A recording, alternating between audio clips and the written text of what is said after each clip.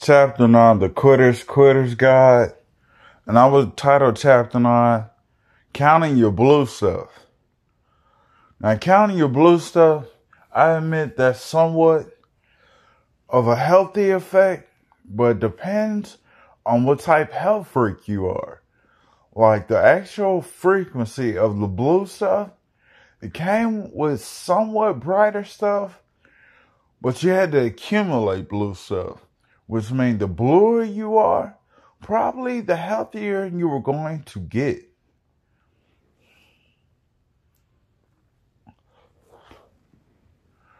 Like the blue stuff, if you heard it scream some days, hey, I'm blue, I'm connected to a higher source of power.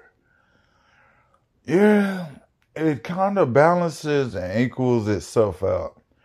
Like I say, the bluer the day, the bluer the emotion, the bluer the strength, which means you just kind of blew up all on your own. You didn't exactly need an object to turn you out some days. It's just strange how some of our objects turn us out. You work and work to accumulate everything as much as possible, but without the blue stuff, it would self-terminate. But count your blues for the day. Everything that was wet, watery, bath is all extra, like hygiene.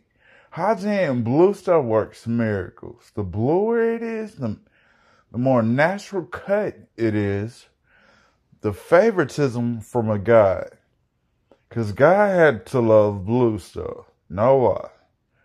Somewhere in there you just build up to all type encounters with God as throughout your day to say, hey God, I know you watching and I'm putting up my best effort. What do you think? How do you think this is gonna go?